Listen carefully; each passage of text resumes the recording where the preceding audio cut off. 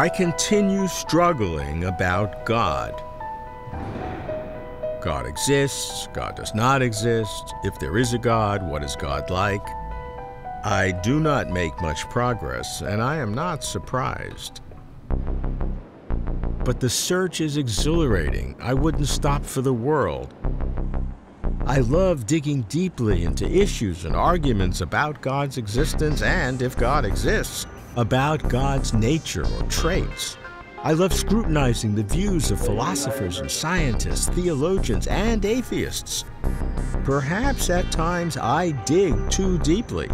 Perhaps on occasion I should simply absorb. Let go. Let diverse views about God wash over me while I wonder, what is it about God? I'm Robert Lawrence Kuhn, and closer to truth is my obsession to find out.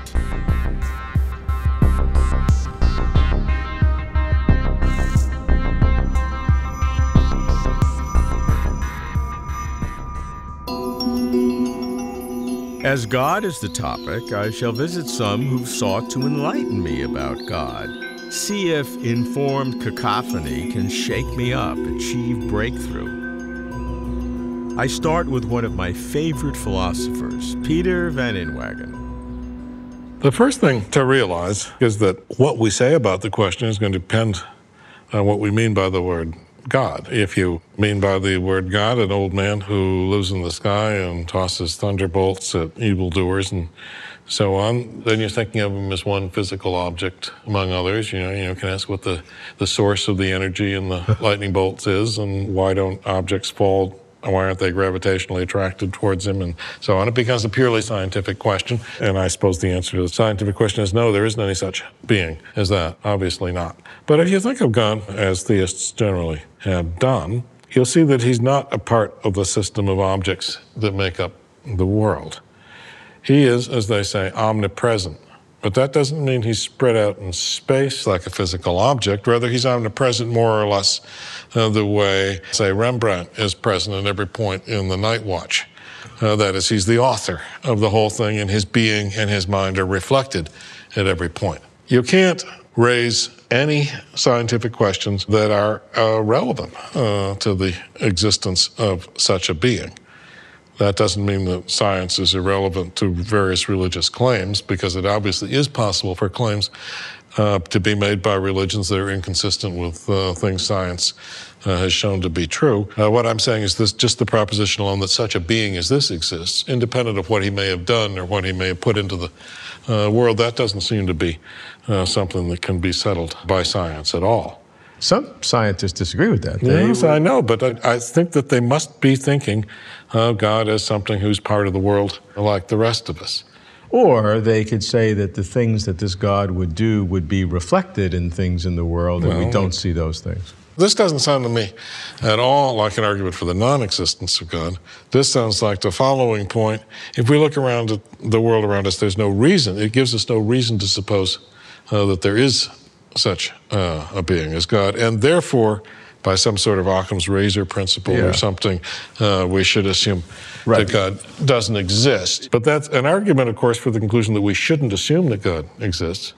It's not an argument for the conclusion that we should assume that God doesn't exist. It's really an argument, I think, for agnosticism. Many attempts have been made to turn that argument into an argument for atheism, but it simply can't be done. So what is this God of whom we speak? What can we know of this supposed supreme being? I asked philosopher of religion Timothy O'Connor to describe God. God is, in many ways, among the simplest concepts there is. Trying to unpack that, it gets a bit complicated. Thinking about God's relationship to time, for example, can God undergo change? Then things get complicated. But at its core, the idea of God is the idea of pure perfection. Why is that? Once you conceive God in this sort of philosophical notion as pure perfection, it gives rise to some interesting arguments that tie into the goal of trying to explain the world around us. Descartes, for example, famous philosopher, held that there was an infinity of perfections in God. And of course, we can't think of infinitely many sorts of properties, so virtually all, essentially all of God's nature becomes unknowable to us, only the core attributes. Are these characteristics separable, or are they all kind of interwoven so together that you can't have one without the other? I think the latter, because if they were separable, then we would be able to ask questions. Well, why is God the way he happens to be if he might have been without this characteristic or possibly with a characteristic he doesn't in fact have?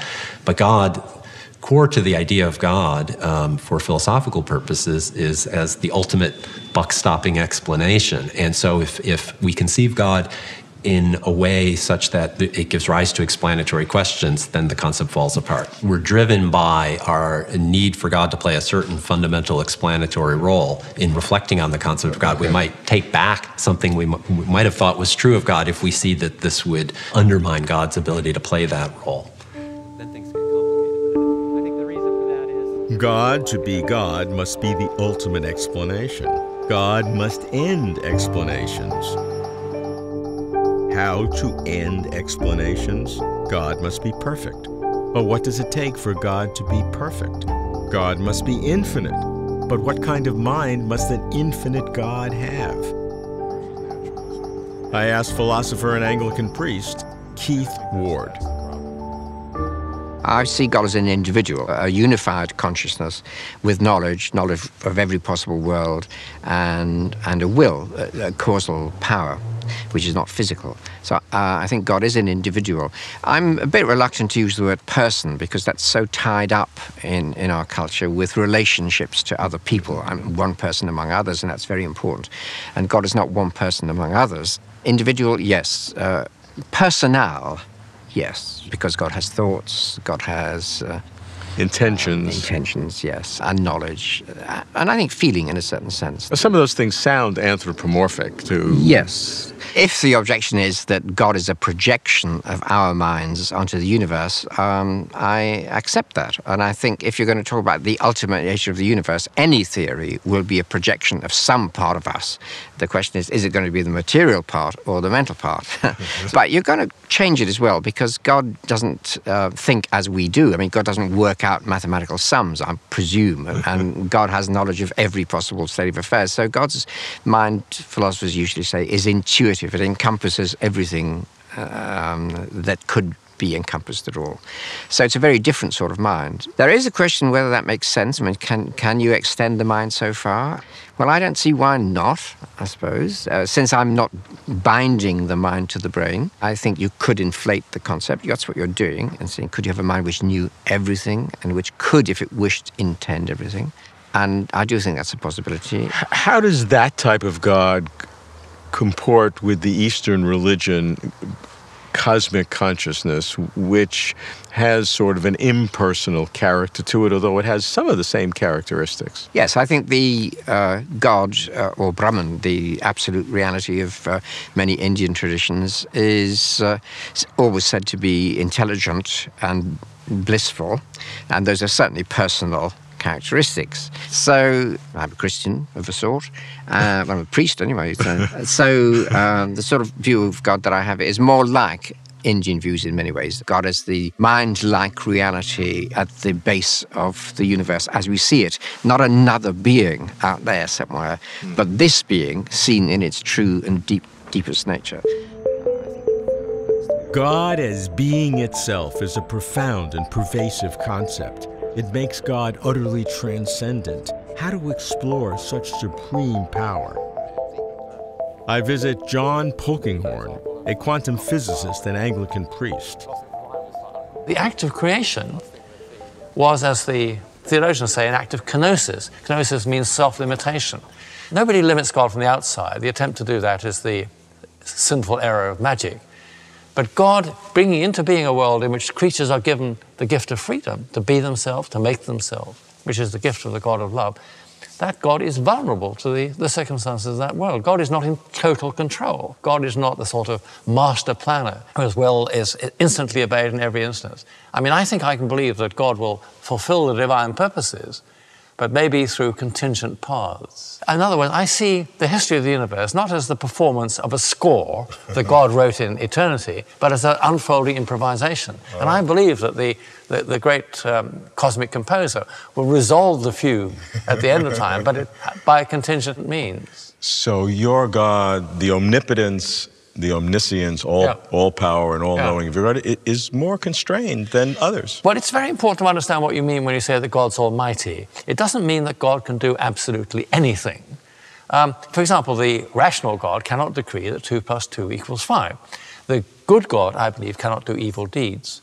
And the God who is the God of love cannot be a cosmic tyrant. There must be some gift of freedom. It's risky, it's vulnerable, and it explains that not everything that happens in the world is the fulfillment of God's direct will. I don't believe that God wills either the act of a murderer or indeed the devastation wrought by an earthquake, but God allows both to happen in a creation which is given its freedom to be itself and to make itself. It's part of the experience of religious life that we are free to make decisions and responsible for our decisions, but also when we look back on our lives, we can often see how, and believe we see, that God has been active and guiding and leading us in our lives. There is a whole tension between those two.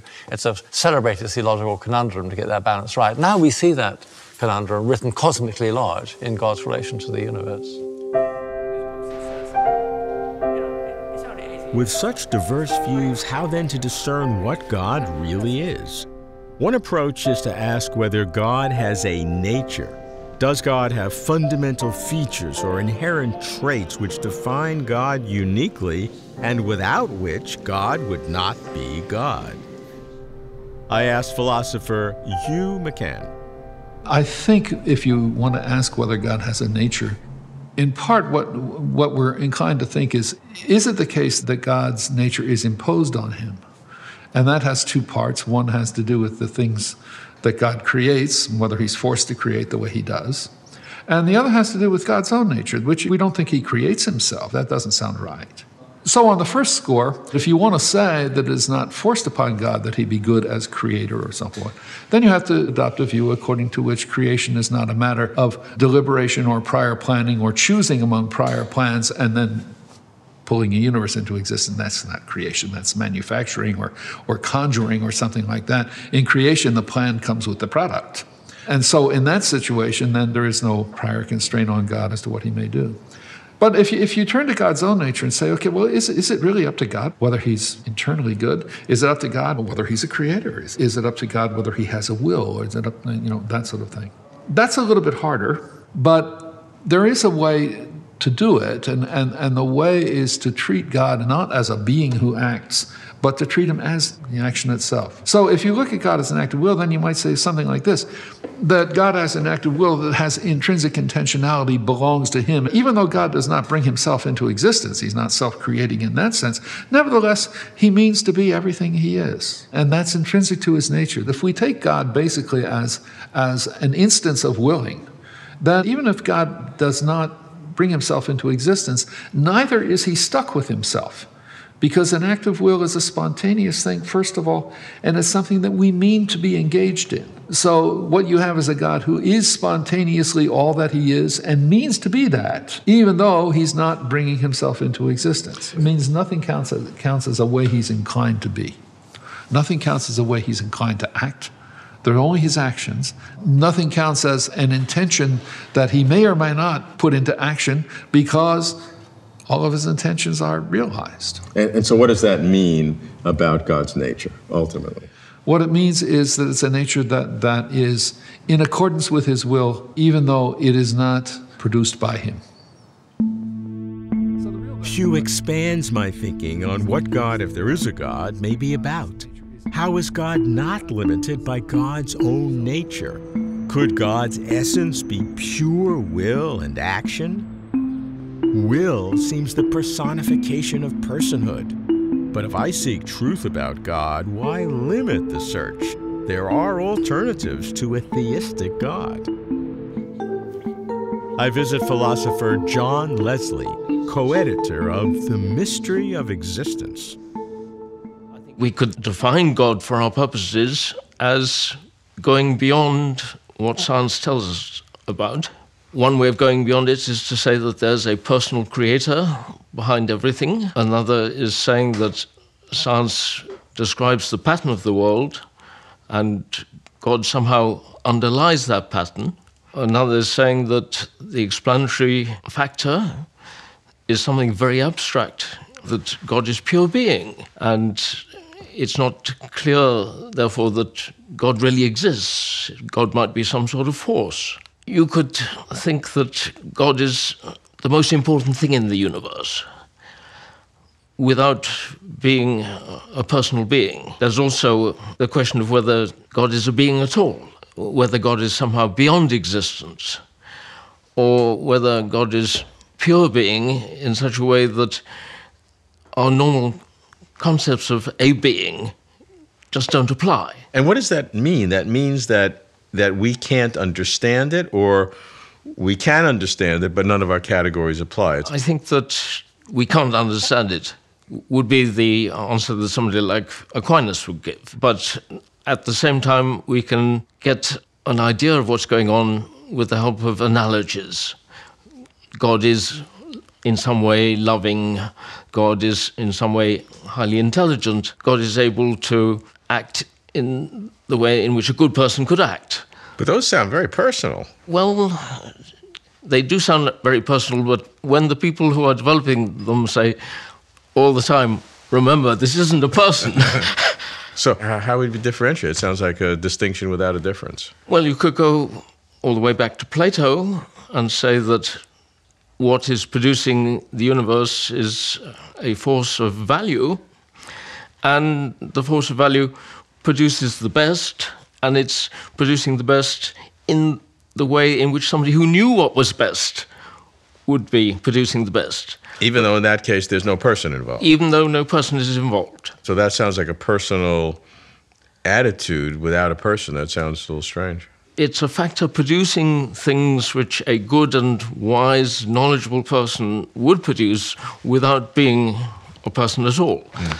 But when you go into the schools of theology, that's all up for grabs. You can have it any way you want. John is rather missionary that value, or the good, is the universal key to unlock the mystery of existence, the existence of everything, the cosmos included.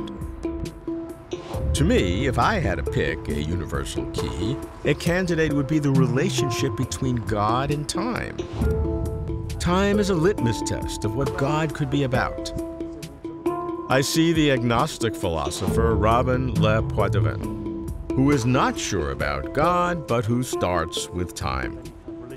It's entirely true to say that the orthodox philosophical conception of God is of this timeless being. It's almost as if God is some kind of abstract object, like a number. If you're talking about orthodoxy within a living faith, I think you might get a rather different picture.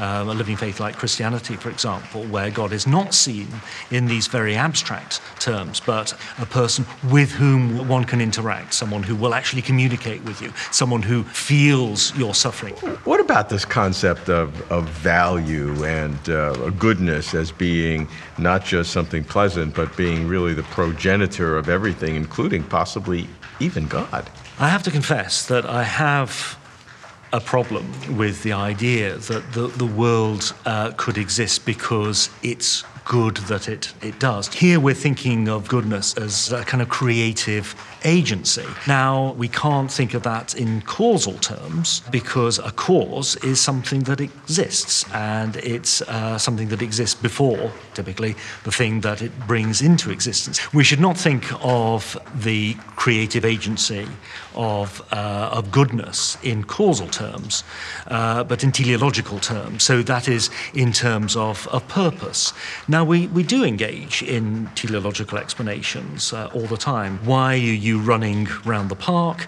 Because I want to get fit. The fitness is the goal. It's something that doesn't already exist. It's not bringing into being your running.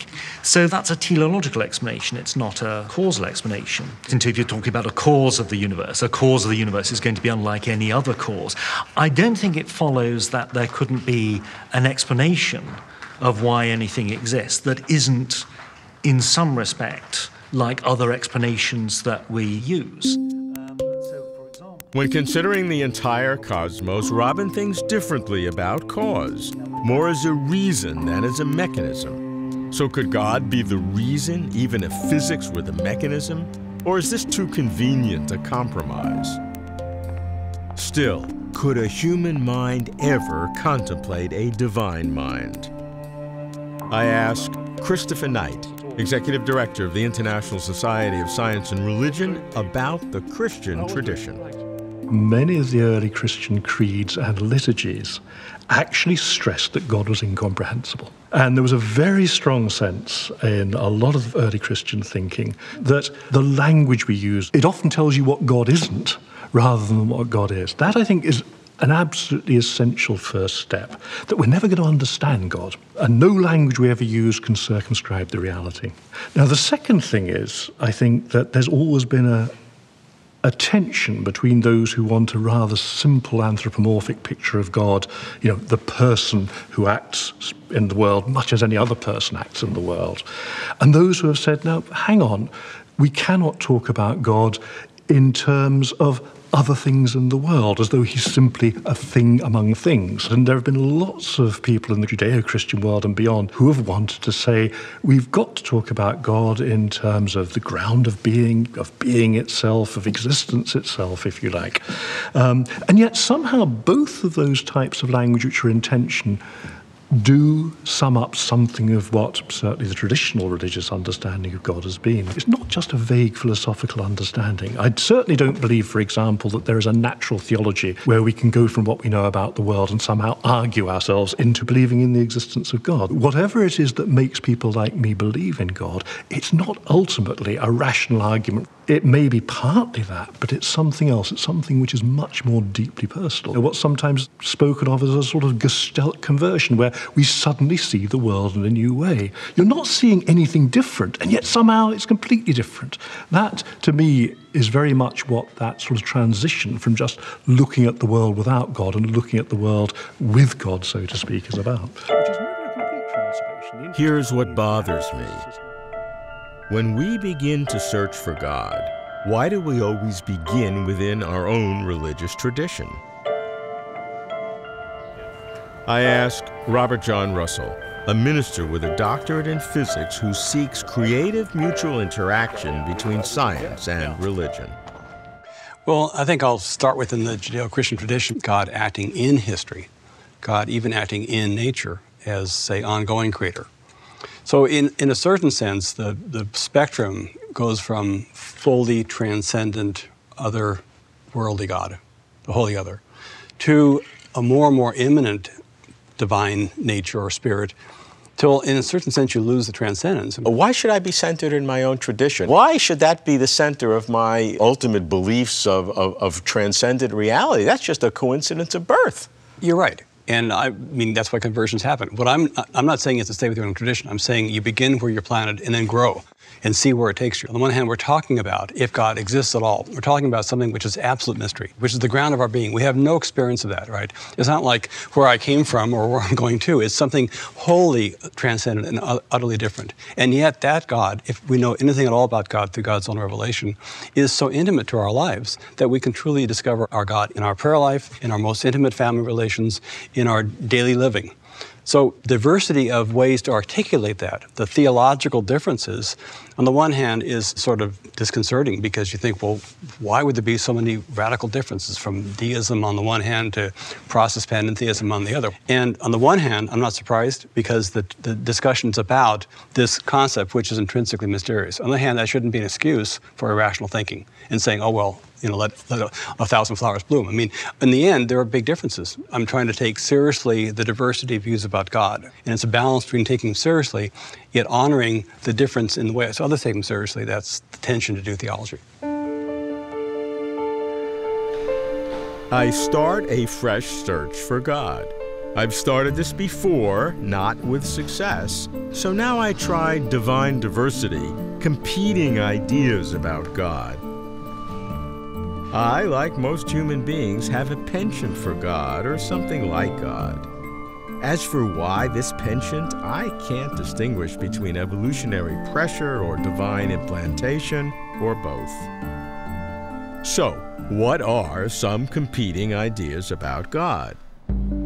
God is not another object in existence. God is pure perfection. God encompasses every fundamental philosophical problem from time to consciousness. God is self-limiting, vulnerable. God is not a being who acts, but the action itself. God is value. God is variegated. God is incomprehensible. God is at once transcendent and immanent. Can all these be coherent? Can all these work together in harmony and bliss? I'd hope so, but I'd better be sure so, getting closer to truth.